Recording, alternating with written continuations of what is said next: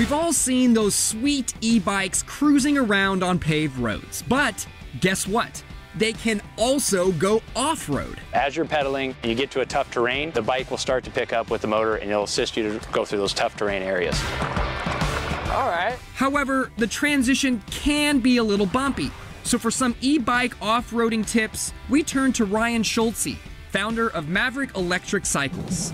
For starters, safety first. What are some big takeaways when you're out and about on a trail for the first time? Don't forget to consider these things. The thing I'm always going to tell someone is make sure you have a proper helmet. There are standard helmets most road cyclists use, but when going off-road, Ryan likes helmets that cover more of your head. In addition to that, we've added a safety kit on the back of this bike, so it has a first aid kit in there, additional tire pump, additional tubes for your bike. How important is it to let people know where you're going on a trail and to always travel with a buddy as well? The utmost importance. You never want to be in a scenario where you're 50 miles out from a place where you left and you're very remote and you have no way to get a hold of someone.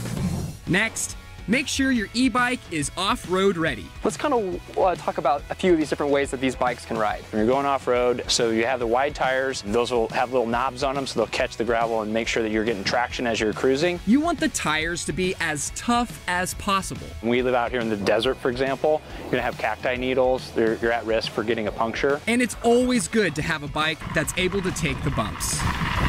And you want to make sure your bike's going to have either a front or rear suspension to give yourself a comfortable ride. Explain how the gears work with an electric bike. If you're putting this into first gear on the manual shifter, it's going to ride just like you would when you're hitting the first gear. If you're riding 7, you're going to have a lot of resistance. But when off-roading, Ryan says the mechanical gears can take some strain off the motor on steeper terrain. I always advise someone if you're riding an electric, put it in 7th.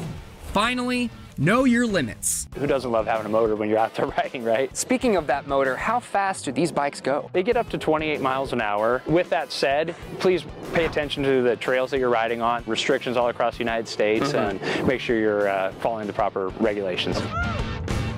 How long does the charge usually last for an electric bike? So they can range anywhere from 40 to 65, 75 miles. This bike right here specifically does 75 miles on a full charge. But even with a dead battery, e-bikes can be pedaled like a regular bike. Even so, Ryan says, make sure you map out where you're going to go. I'd recommend these phone accessories where you can actually put the map right there in front of you so you kind of have your navigation. Get your motor revving and head out off the highway.